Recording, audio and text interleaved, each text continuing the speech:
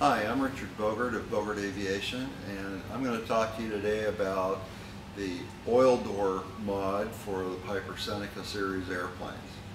Years ago, starting in the 1980s, I worked for a company, or several companies that operated a number of Senecas, and we developed this oil door mod because we were doing a lot of service work on those planes. Typically, there's a lot of mess involved with changing the oil on a Seneca. I'll explain how that works in just a minute, but I hate mess because mess is expensive. It's expensive for the shop and it's expensive for the aircraft owner. So let me show you what we do with the oil door mod and how that eliminates all of that. Okay, I'm going to ask you to use your imaginations. Imagine that this piece of cardboard is the bottom cowling, bottom of your engine nacelle cowling. There's just going to be a side cowling here. Typically, if it was the left engine, this would be the inboard cowling.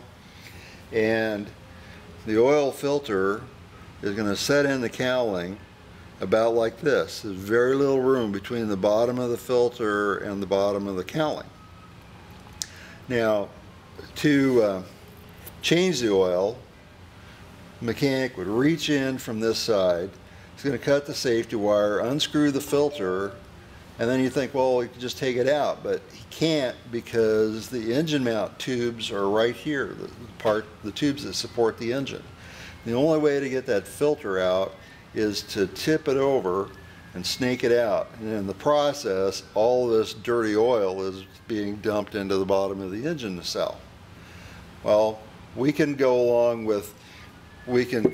with solvent, we can spray the cowling down, we can try to wash with soap and water, but over a period of time, that oil that's caught between the lap joints, places where the skins are riveted together, that solvent gets in there and it's going to continue to streak out over a long period of time. You'll have oil dripping off the flaps behind the engine.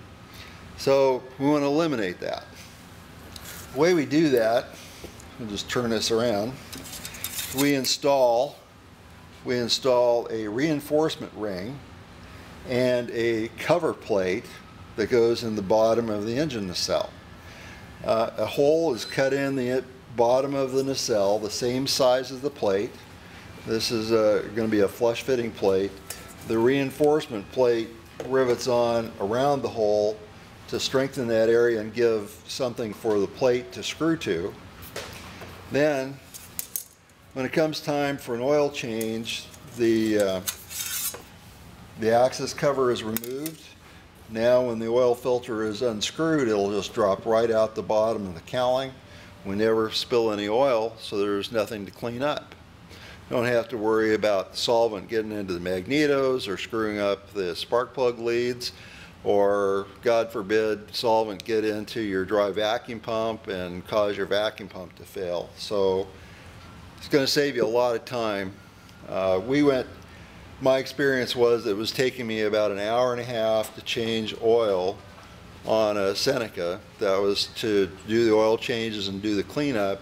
And after we started putting the mods in, my time dropped to about a half an hour per aircraft to do a full oil and filter change. So there's some economy in doing this, and it's certainly going to save a lot of mess. All right. Thank you very much.